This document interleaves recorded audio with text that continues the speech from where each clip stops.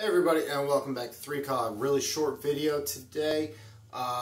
So House Bill 192 that was going to be introduced is the representative who said he was going to introduce it has said he is not going to now. So House Bill 192 was, for us here in Virginia, was basically increasing the requirements for demonstrating that you should be allowed to have a firearm through various means. It doesn't matter because it's not going to be introduced. So what does that really mean? It means that all of the opposition that we're demonstrating here in Virginia is working. It means that, everybody talks about boogaloo, big igloo, and violent opposition, when in reality, if we really use all the means that we have of speaking to our elected representatives, of emailing, calling, all that stuff, they have to listen to us, even if they're just scared about re-election. But in this case, it worked. Person said they were going to do it.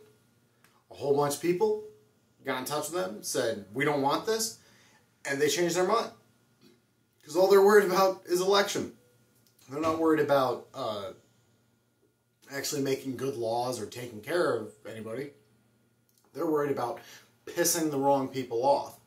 Now, should the ability to have a violent overthrow still be there?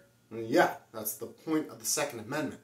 But when we exercise everything else that we can, all the other steps, right? The speaking to our elected representatives and telling them, we are not good with this.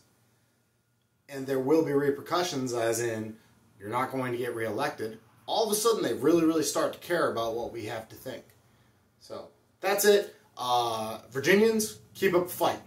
Keep raising awareness, keep talking to everybody, keep emailing, keep calling, everything.